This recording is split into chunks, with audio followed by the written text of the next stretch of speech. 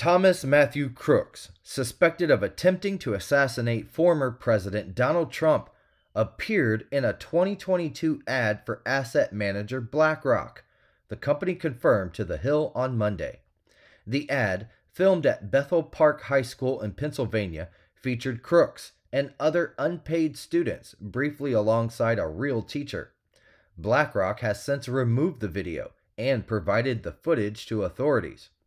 The ad was part of the quote About BlackRock campaign, focusing on retirement plans for U.S. public school teachers. Crooks graduated from Bethel Park High School in the year 2022, and former classmates described him as a loner who was bullied relentlessly. On Saturday, Crooks opened fire at a Trump rally in Butler, Pennsylvania, injuring the former president and killing one spectator, The Hill has reported. 2 others were critically injured. This is according to the Secret Service.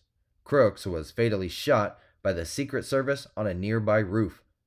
Investigators found bomb-making materials in his vehicle and home, and they are still determining a motive.